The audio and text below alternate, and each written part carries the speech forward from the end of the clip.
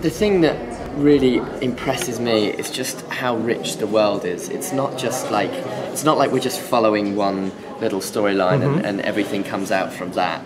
There's a world that has been created and exists, and then we just hone in on different storylines. So it doesn't feel artificial. It doesn't feel even like it's just a made-up story. It really feels like real life. You get so invested in them because there's so much story behind them.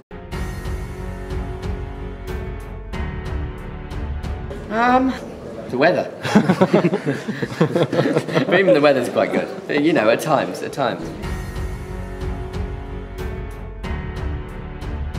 Any of the days I was with Christian who played Hodor, we had a lot of fun. I think he had less fun than I did because I was annoying him, but I found it very funny. And he loves me, really. In terms of a really great scene was when I got to be touched by the Night King. That was like, wow, I'm actually here with the Night King, and he's not killing me, so...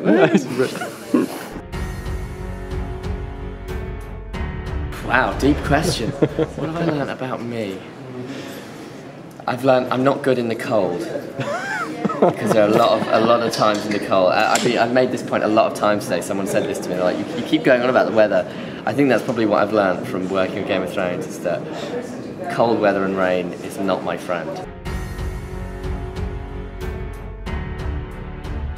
I think I'd like to be Jaime Lannister, just because he gets to do a bit of sword fighting, and he's like a really cool action character, which I've never experienced, but it's such an interesting story arc.